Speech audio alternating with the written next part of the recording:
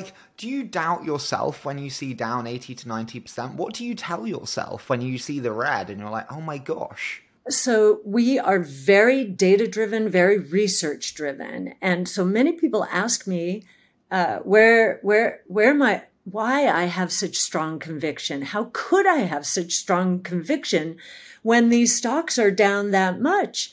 And it comes directly from our research. And if you don't think we are double checking and triple checking our research and our assumptions going into the research, and basically our clients and the social world is helping us battle test those assumptions. What we see as our stocks go down 80 to 90%, if we're right, we're seeing the total rate of return expectation increase for the next 5 years.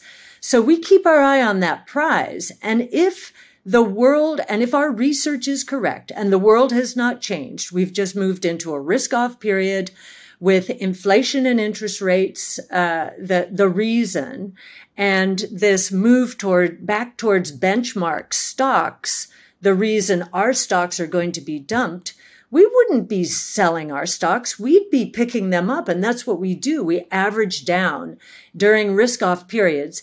And we also concentrate our portfolios towards our highest conviction names.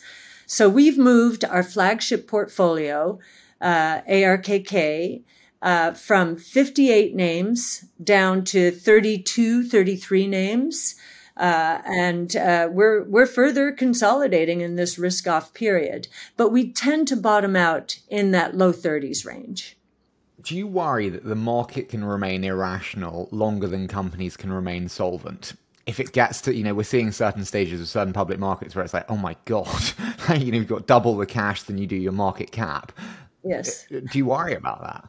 So, what I often say, and this was the refrain when it came to Tesla in early 2019, when, my goodness, the traditional asset management world was saying, well, this company is going bankrupt. It's running out of cash, can't scale the Model 3. And, our research was telegraphing something completely different. And my answer to our critics at that time is, wait a minute. The markets are not closed. This is not 08, 09. If you look at the very loyal shareholders on the front page, the first page of holders, you will find a group of holders that if you do an IPO, a secondary, we're going to be buying into that secondary. And that was absolutely right. And that's how I feel about the stocks in our portfolio right now.